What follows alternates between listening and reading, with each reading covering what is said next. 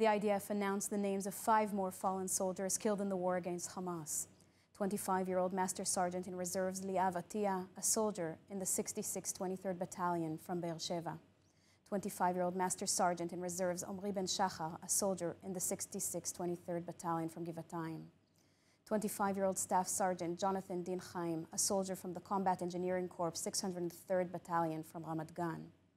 And 19-year-old Sergeant Maor Cohen Eisenkot, a soldier in the Golani Brigade's 12th Battalion from Eilat.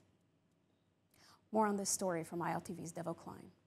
The battle hit all too close to home for War Cabinet Minister and former IDF Chief of Staff Gadi Eisenkot, as his son, Gal Meir Eisenkot, was killed in northern Gaza. The 25-year-old from Herzliya served in reserves as an infantry fighter in the 699th Battalion of the 551st Reserve Brigade. אני מתחייב בפניך שנעשה הכל כדי להיות ראויים בתרומה להחלטות הנכונות למען מי שהקריב, למען חבריך לנשק ולמען העם הישראלי כולו, שמחבק אותנו בשעה הקשה הזו. Among those present at the funeral were Israeli Prime Minister Benjamin Netanyahu and President Yitzhak Herzog. Minister in the War Cabinet Benny Gantz, chairman of the National Unity Party, paid tribute to Gal and spoke of the heavy price of war. המסע הלאומי במלחמה הצודקת ביותר הוא מסע כבד, קשה וכואב. רק הנהגה שהיא חלק מהעם תוכל לו.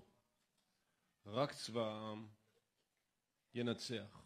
The personal family tragedy was amplified when just days later, Gadi Eisenkot's nephew, Maor Meir Cohen, died in combat as well. The two Eisenkot cousins, both named after their same grandfather, Meir, shared the same tragic fate as they were both killed while fighting in the Gaza Strip.